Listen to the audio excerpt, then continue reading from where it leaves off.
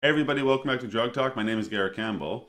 In today's video, we're going to be doing a more simplified version of a video we covered in the past on fluoxetine or Prozac. We're starting right now. So the first thing we'll discuss in this presentation is what this medication is used for.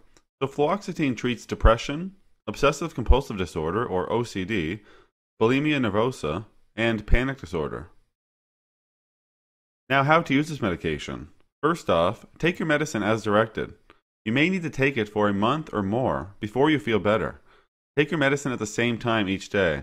That's particularly more important with this medication when compared to the other SSRIs.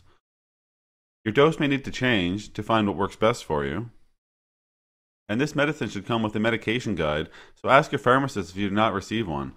This medication guide would be great for going over things like how to use the medication, similar to what I'm talking about now, as well as warnings and other things about the medication, just to give you an overall idea of what the medication is really, what it's all about. What happens if you miss a dose? Well, take a dose as soon as you remember, but if it is almost time for your next dose, wait until then and take a regular dose. Do not take extra medicine to make up for a missed dose.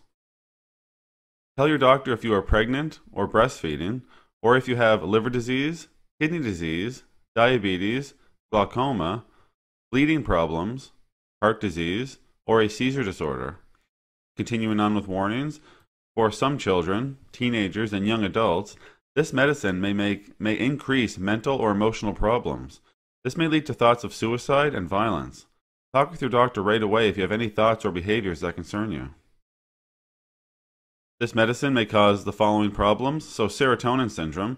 This would be more likely if you are also taking other medications that also affect serotonin levels. It may cause low sodium levels or a higher risk of bleeding, as well as heart rhythm changes.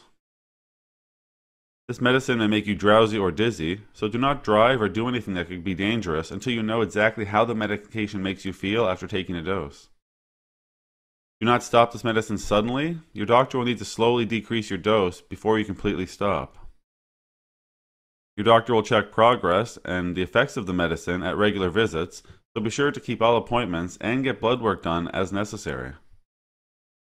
Now, in terms of side effects, for these ones listed on this slide and the next slide, you would want to call your doctor right away or go see your physician if you're experiencing any of these. So the first one would be an allergic reaction. So this could present as itching or hives, swelling in your face or hands, swelling or tingling in your mouth or throat, chest tightness or trouble breathing. If you experience anxiety, restlessness, fever, sweating or muscle spasms, and nausea and vomiting, diarrhea, seeing or hearing things that aren't there, a combination of these side effects might represent serotonin syndrome. So if you experience a number of these side effects, it's a good idea to get checked out because you could be experiencing serotonin syndrome. Confusion, weakness and muscle twitching, eye pain, vision changes, seeing halos around lights. If you're feeling more excited or energetic than usual, if you're having racing thoughts or trouble sleeping, this could be a sign that you're going into hypomania or potentially mania. If you're having blistering, peeling, red skin or a rash, unusual bleeding or bruising, lightheadedness, dizziness or fainting, or finally thoughts of hurting yourself or others. Now, for the following side effects, you would just want to call your doctor when it's convenient for you, or talk to them at your next appointment, or even just talk to a pharmacist when you go to get your next prescription filled.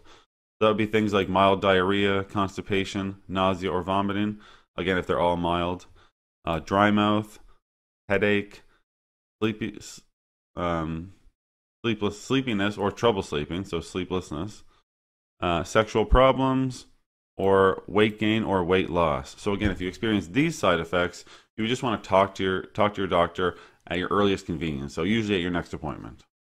Alright everybody, that's all we're going to talk about today is fluoxetine or Prozac. As always, I'm very thankful you took the time to go by and watch one of my videos.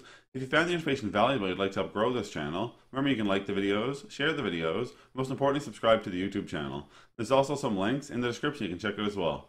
So for today, take care.